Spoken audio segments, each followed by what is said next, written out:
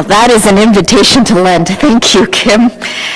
We are gathered here this Sunday morning to open our hearts, our souls, our minds, and our strength to the living God, to remember that no matter what has happened or what has failed to happen, that there is a God who is working to bring forth life from death and wholeness from brokenness. So to all of you who braved that snow and slush and ice mix and got here, welcome.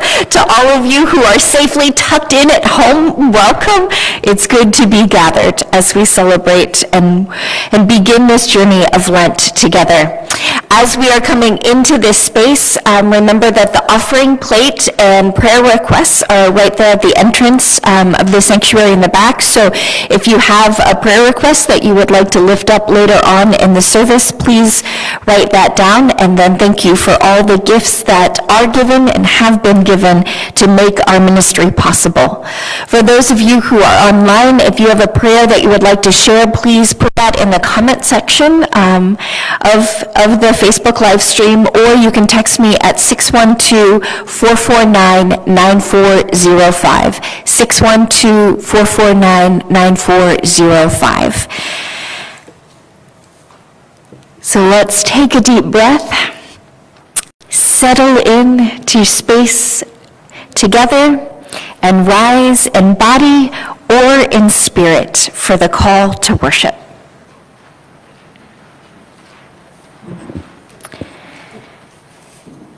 From Deuteronomy 25.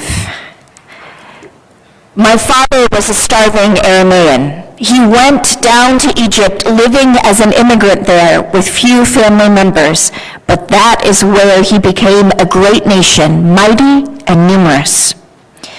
The Egyptians treated us terribly, oppressing us and enforcing hard labor on us. So we cried out for help to the Lord, our ancestors' God. And the Lord heard our call. God saw our misery, our trouble, and our oppression.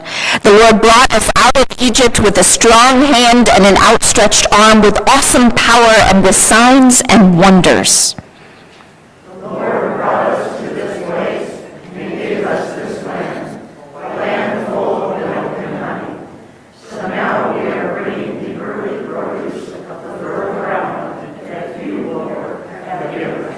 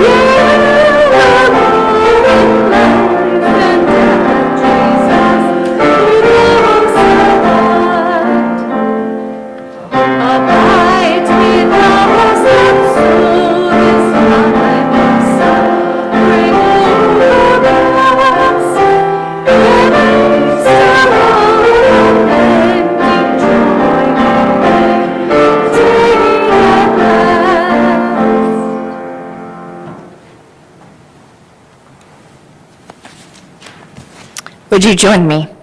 God, our refuge, save us from the hunter's trap.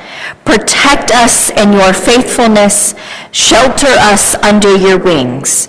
May we see your salvation and know you are with us. Amen.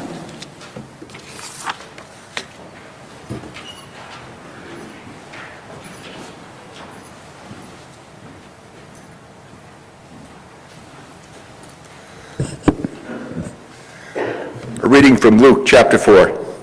Jesus returned from the Jordan River full of the Holy Spirit and was led by the Spirit into the wilderness. There he was tempted for 40 days by the devil. He ate nothing during those days, and afterward Jesus was starving. The devil said to him, "Since you are God's son, command this stone to become a loaf of bread." Jesus replied, "It's written, people won't live only by bread." Next, the devil led him to a high place and showed him a single instant all the kingdoms of the world.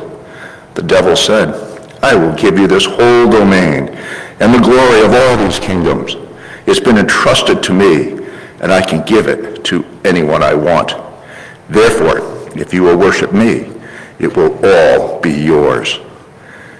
Jesus answered, "It is written, you will worship the Lord your God and serve only him." The devil brought him into Jerusalem and stood him at the highest point of the temple. He said to him, "Since you are God's son, throw yourself down from here. For it's written, he will command his angels concerning you to protect you, and they will take you up in their hands so that you won't hit your foot on a stone." Jesus answered, "It's been said, don't test the Lord your God." After finishing every temptation, the devil departed from him until the next opportunity.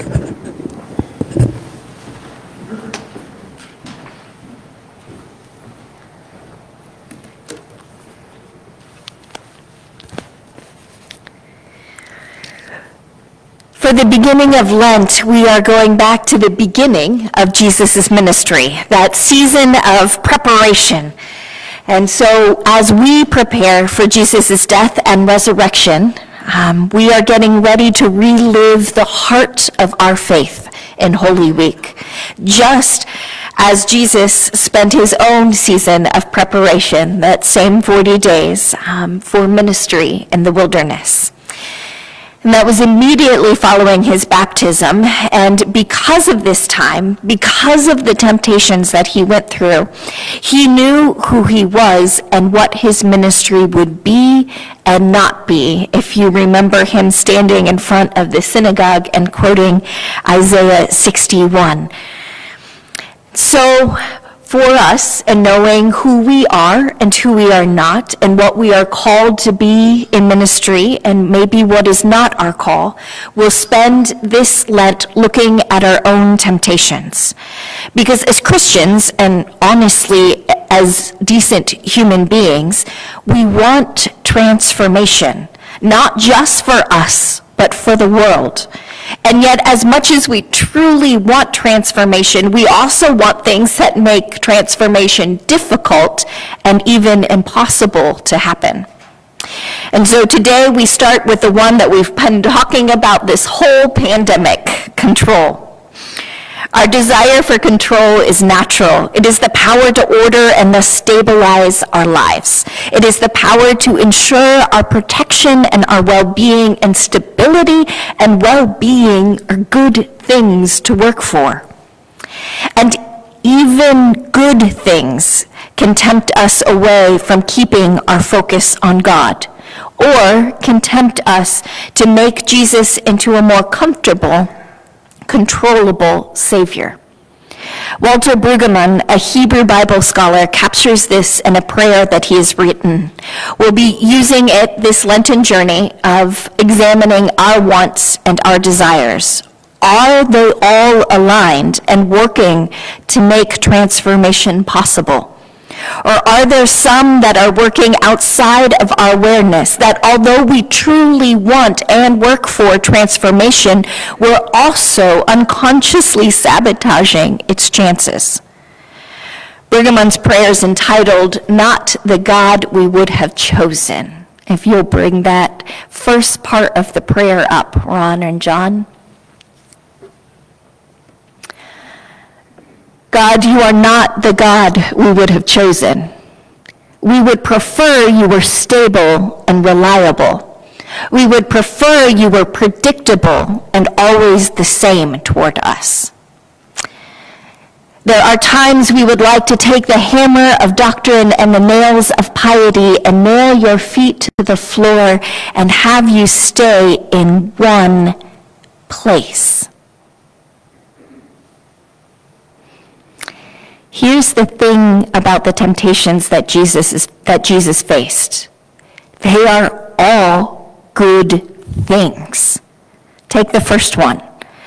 Turn these stones to bread. Israel is in a famine, under occupation, where all taxes and resources go to Rome. People are starving and living in a landscape littered with stones.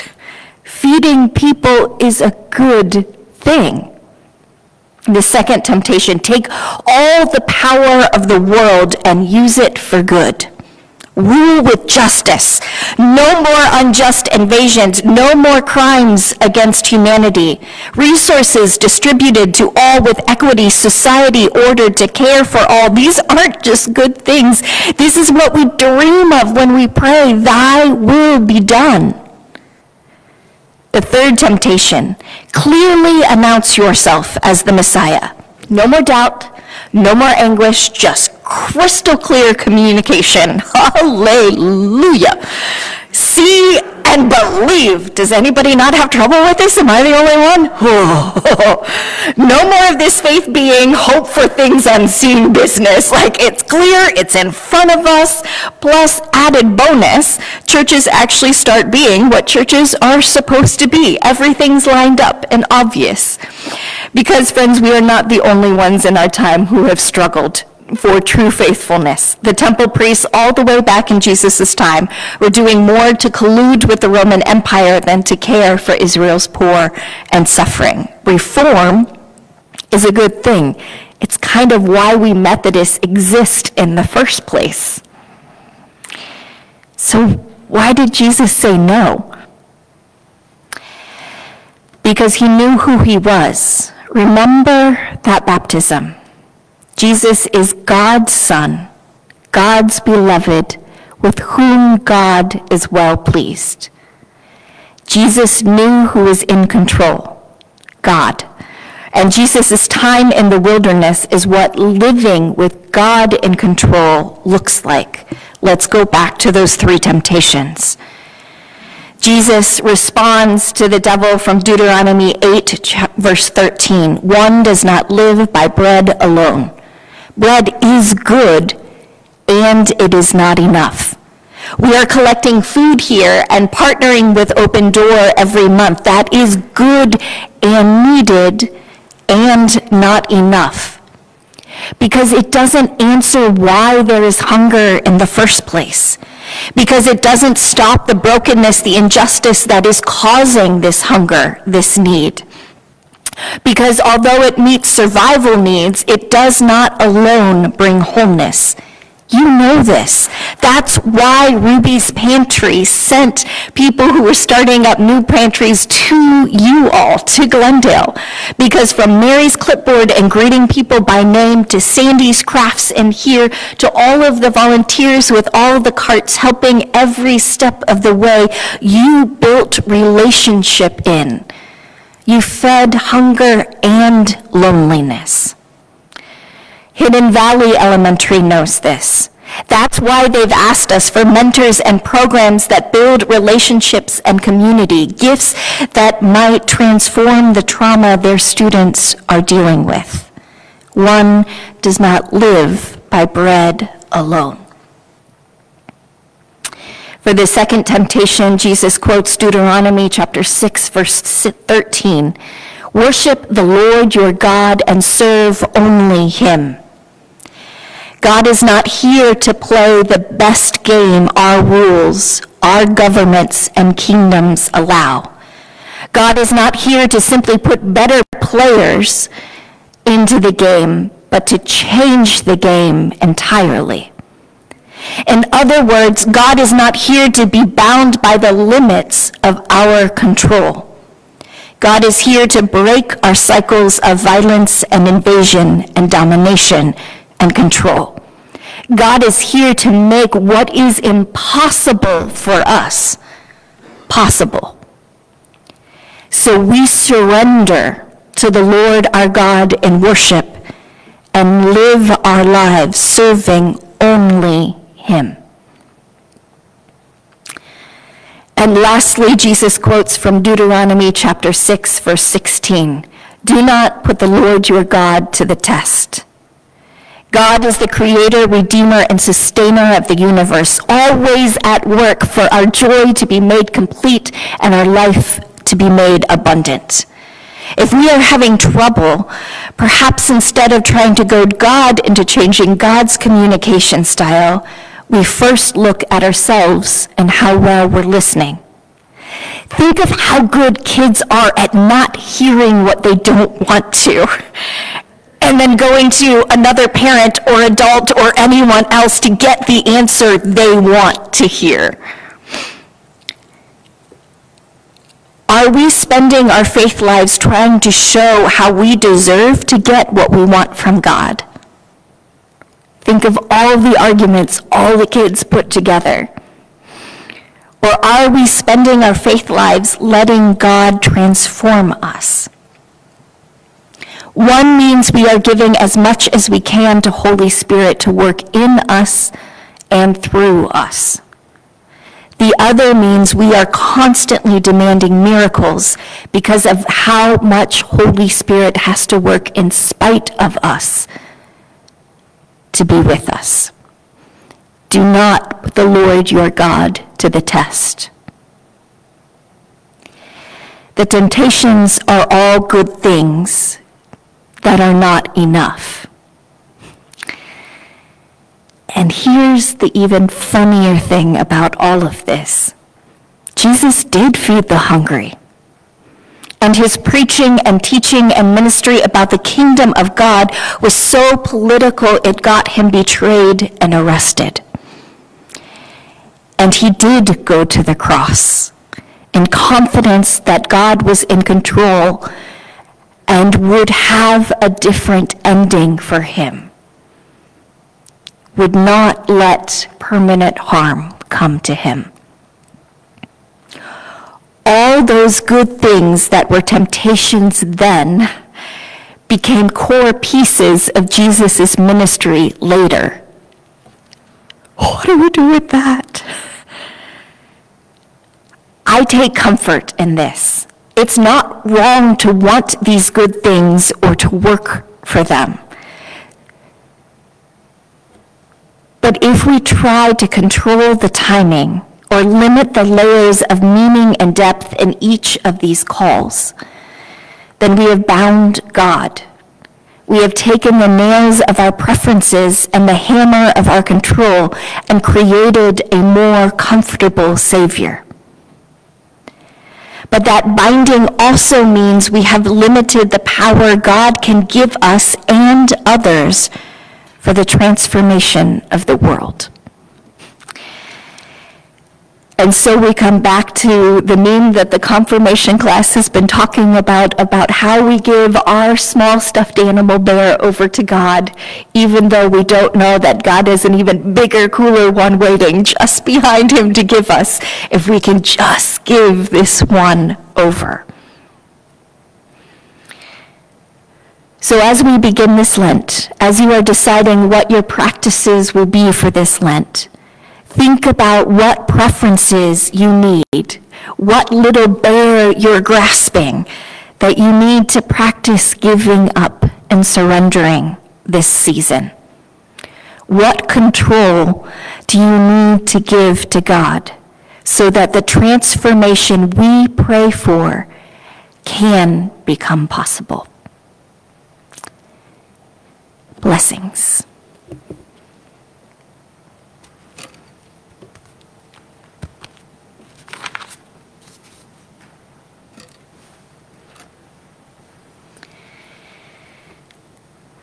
Lair, if you'll meet me at the communion table, the good news is that we do not do this hard work alone.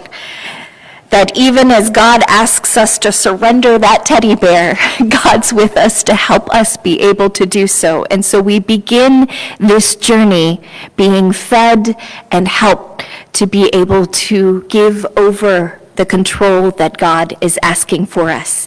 And now we'll go to the communion table.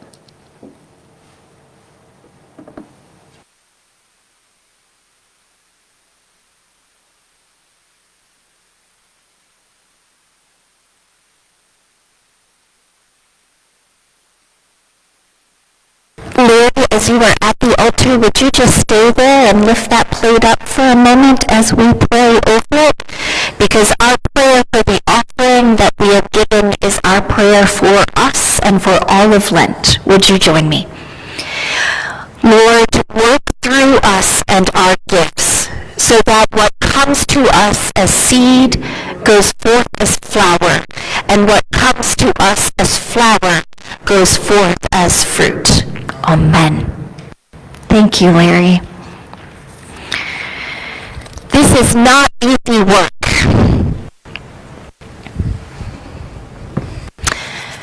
But it is work that makes the impossible possible, that makes transformation and wholeness possible.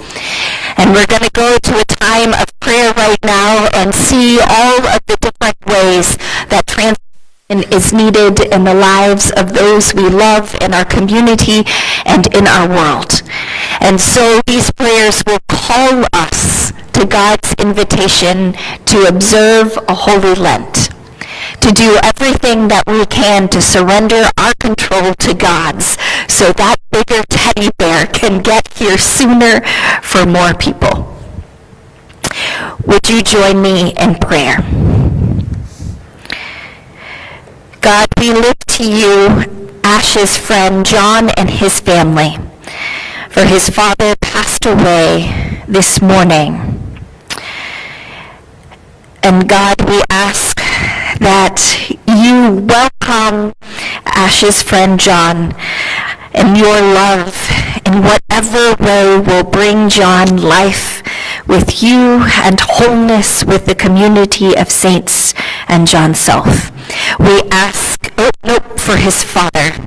We ask that you wait on welcoming John for a little while, and that it be his father that you welcome and surround, but that for John you might hold him in your love as well, in a way that John can sense your presence and your life and hope, and for Ash and John's family and community as well. Lord, in your love, hear our prayers. And we join Gail Pollard in her gratitude for all of the prayers that brought her through her anxiety. They did not have to place in a stent. There was actually no blockage when they went in. And so, God, we give you prayers for a fast recovery for Gail and for a chance to get healthy without having to go through surgery. Lord, in your love, hear our prayers. We also pray for Denny's brother-in-law Ralph, prayers for healing for him and for the doctors to determine what's wrong. Lord, in your love, hear our prayers. Prayers for Gail's friend Craig. The test results that we were praying over last week have come back and they are cancerous. God, we ask that you hold Craig and Craig's soul tight, that you breathe your breath into this anxiety and into this moment for him and for his family and community, that you might be the great physician that brings healing and that makes a way possible. Lord, in your love, hear our prayers. And we join Linda Murphy in excitement and joy for the marriage of Desiree and Trey, and for blessing for them and for much love and happiness. God, we ask that you pour out your abundance in this new beginning and wrap these newlyweds up in your love as they celebrate the love that they have found in each other. Lord, in your love, hear our prayers. We join Rick and Kay for prayers of guidance and wisdom for Michael as he decides which field of medicine to pursue. God, may you be with him that he might find his call to ministry as clearly as Jesus found his in his time with you. Lord, in your love, hear our prayers. And we join in prayers for our members who are unable to be with us in worship, Jim and Susan Ross, June Haas, Dwayne Meyer, and June Huss. Lord, in your love, hear our prayers. We lift continued prayers of healing for Steve Peterson, John Scarbalis, Lucy Schulteis, Lily Fett, Sally Rutherford, Raymond Olson, Sana Bruce. Lord, in your love, hear our prayers. And we continue to lift to you Mona and Jim's family as they continue to care for Mona's brothers, Brian's estate, that all might be able to happen as smoothly as possible in the amount of work that is before them. Lord, in your love, hear our prayers. And we join Betty and Randy Blazer in prayers for Betty's friend Radine, who had open heart surgery this past week. So may Radine heal and cover quickly and have patience in the midst of that recovery. Lord, in your love, hear our prayers. John, Ron, are there any others? And then we also lift together in prayer the message that someone has left for us at the prayer station, God love you, and share in that joy and in that moment of kindness and reminding as we come to this table to remember the love of God that makes this journey possible. And so, God, we remember. We remember your son, Jesus. We remember his commitment to go through a night of betrayal and abandonment, of torture and of death, so that transformation might be possible for all people in all times and in all places. And every single time we sit at a meal, every single time we eat the bread that we need to live, we also remember that we need God's love and presence and guidance, that we need God to be in control, providing for us. And so we remember how you showed us this providing as Jesus took bread, blessed it, broke it, and gave it to his disciples and said, "Take, eat, this is my body broken for you." Whenever you eat bread, whenever you sit to share a meal, remember me. Likewise, after the supper was over, Jesus took the cup and after giving thanks to God, gave it to his disciples and said, "Take, drink from this, all of you, for this is my blood of the new covenant, poured out for you and for all for the forgiveness of sins. Do this as often as you drink it in remembrance of me." At this table, our brokenness is made whole and our sins are forgiven. At this table, with God in control and God providing, that although it's still not easy and fair, we are able to taste wholeness in the midst of the storm. And so, God, for all of those around this world, here in the Ukraine and everywhere, we pray that you pour out your Holy Spirit on us who are gathered here in person and in spirit, and on these gifts of bread and wine. Make them be for us the body and the blood of Christ, so that we might be for the world the body of Christ redeemed by his blood. Make us one with you, one with one another, and one in ministry to all the world until Christ comes in final victory and we feast at his heavenly banquet. For it is only in the love of your Son, Jesus Christ, in the power of your Holy Spirit, in the support and the accountability of your holy church, that this journey, that this hope of transformation is possible, now and always. Amen. Ushers, would you pass the bread and the cup out?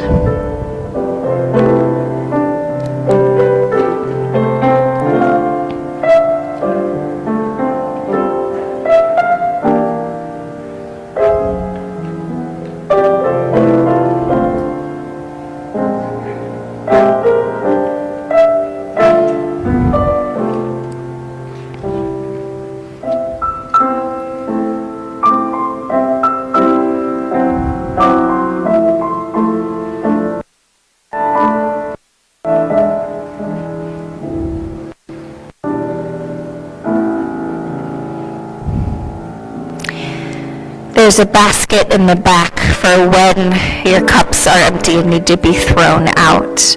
And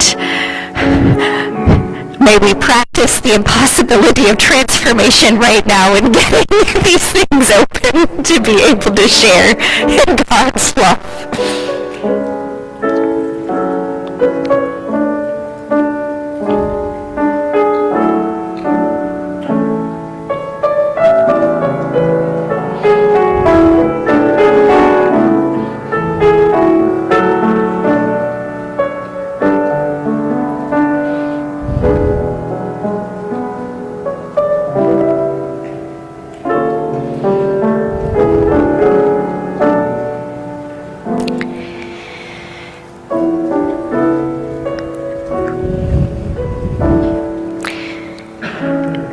We are about to receive God's love, and we have brought food so that those who are not gathered at this table will also know that love and God's providing. Thank you for meeting not just survival needs, but needs that lead and bring to the wholeness of God's peace within us. As we remember a Savior who is broken, who is whole, but who chose to become broken, so that we who are broken might be made whole. Take and eat.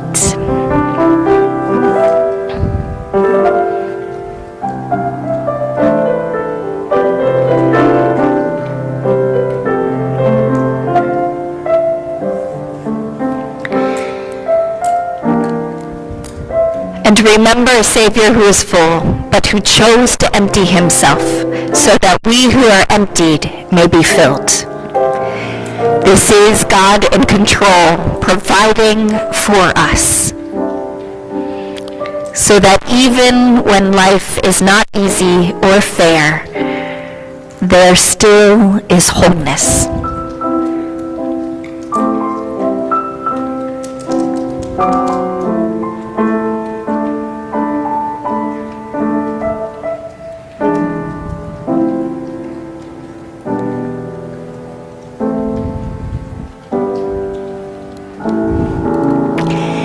And in this wholeness, let us lift our hearts and our voices with siblings in Christ all around the world. Community of saints that have gone before us are with us now and will follow after us as we pray the prayer that Christ has taught us. Our Father, who art in heaven, hallowed be thy name. Thy kingdom come, and thy will be done on earth as it is in heaven. Give us this day our daily bread, and forgive us our trespasses, as we forgive those who trespass against us. Lead us not into temptation, but deliver us from evil. For thine is the kingdom, and the power, and the glory forever and ever. Amen. Enjoy in body or in spirit for our closing hymn.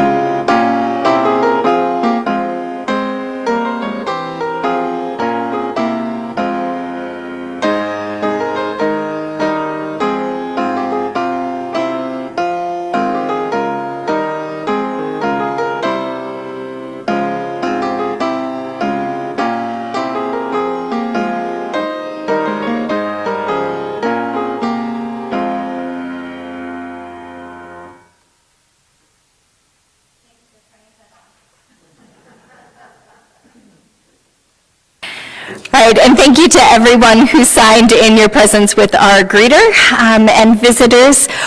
Yeah, we had 7 on Ash Wednesday. It was really exciting. There's contact information sheets so that we can provide a fuller welcome to you later on in the week. All right, so Wednesdays in Lent coming up, March 9th through April 6th. At 6 o'clock, we'll gather for an intergenerational Lenten activity and prayer, and then at 6:30, we'll have our soup supper, and at 7:15, choir will be rehearsing. This Wednesday is also our open door food distribution, and so if you're interested in helping out, volunteers are needed from 1:45 to 3:30 on Wednesday. And Sandy, if you want to wave, let Sandy know if you're able to help and have any questions. And then again, we are collecting food up here at the altar all throughout Lent, so bring food on Wednesdays or on Sundays for the Scott Carver Dakota CAP Agency. And it's their Put a Cap on Hunger food share, and that will again happen all through Lent.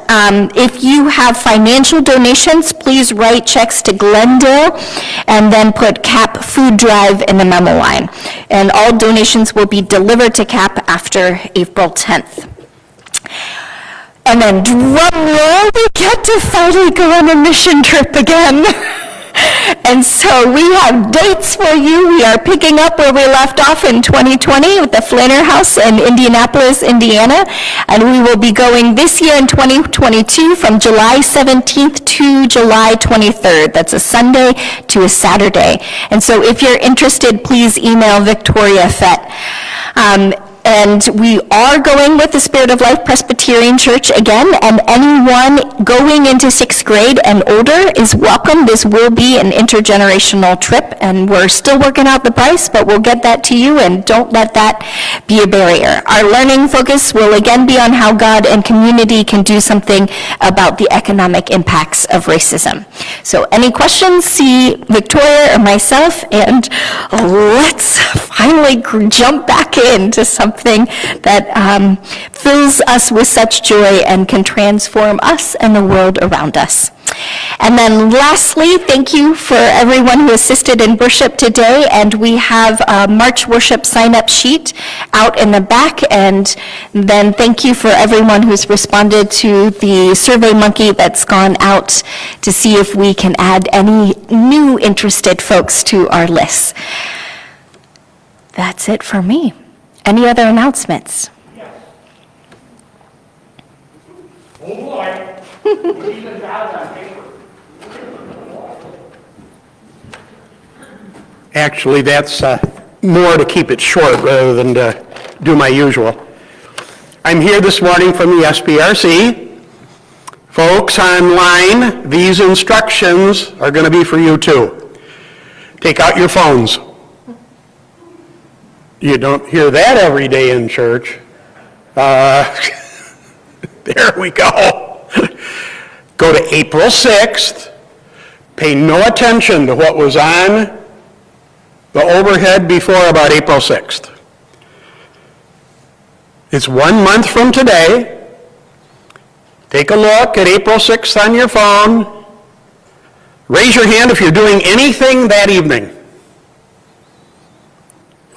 Okay, well, lower your hand if it says soup supper on your phone, because that's good. This is your save the date announcement for after soup supper that evening. Now, we'll talk about choir practice and kids' activities this week. Next Sunday, when there hasn't been communion and, time taking up things, I'll be back to tell you more. If your curiosity is getting the best of you, think of these 2 things this week. 1, we've been unable to do this for 2 years. Just about like everything else, right? And second, go to your Bible, Matthew 18, verses 8 to 20. See you next week.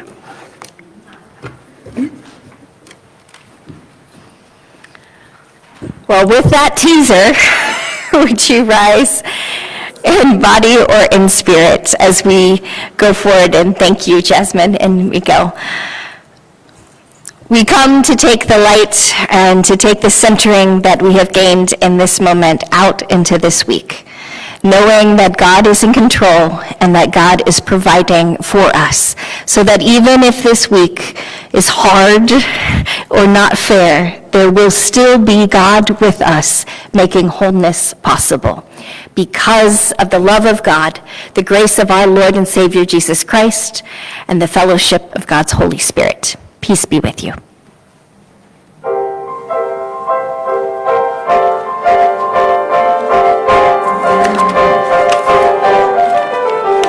Thank you.